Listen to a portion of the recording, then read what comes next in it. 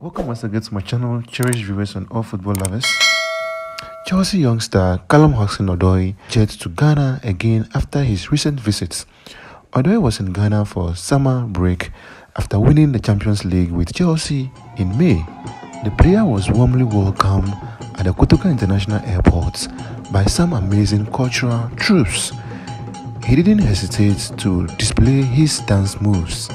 Just a day after his amazing performance against Spurs, Odoi posted on his social media page saying, "Back to Ghana for a little break. See you soon." It's obvious he enjoyed his previous visit and couldn't wait any longer. Fellow viewers, this is all I have for you now. Kindly subscribe to my channel before you go.